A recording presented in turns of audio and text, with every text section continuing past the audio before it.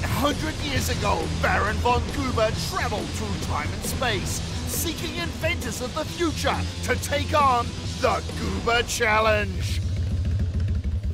Cam Hankins, your Goober Challenge is to build your skimboard and travel at speeds of at least 40 k's an hour, if not more, for 100 meters. Are you up for it? Yeah! Well, what are we waiting for? Let's get inventing! The plan is to attach rockets to a skimboard to make the world's most powerful skimboard ever.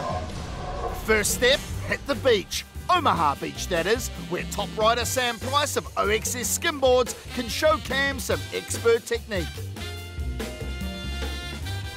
Right guys, we're here at Omaha Estuary. We're going to do some skimboarding, get the bungee out. We've got a rail. Cool. Throw some tricks and get into it. Good on rails. Hey, what's the noise? Oh, that's just a tsunami siren. Oh, come on, it's just a test.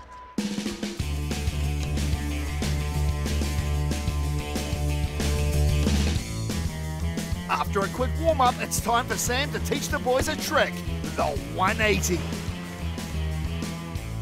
Told you it's easy. Watch this.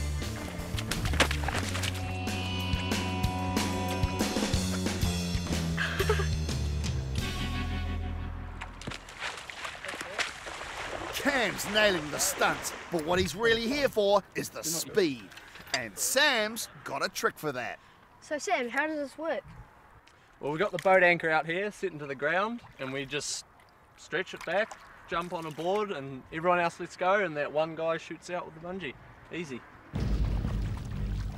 Okay, we've never had anyone your age on this, so I'm not too sure how this is going to go. Ready? 3, 2, 1, go. While the bungee's a good start, it's not going to take Cam 100 metres. And it's not going to take Clint 100 centimetres. It was well done, Cam. I think you're the youngest person we've had on a bungee. Yeah, well, I've got an idea for the next generation of skimboards, and that's the rocket-powered skimboard.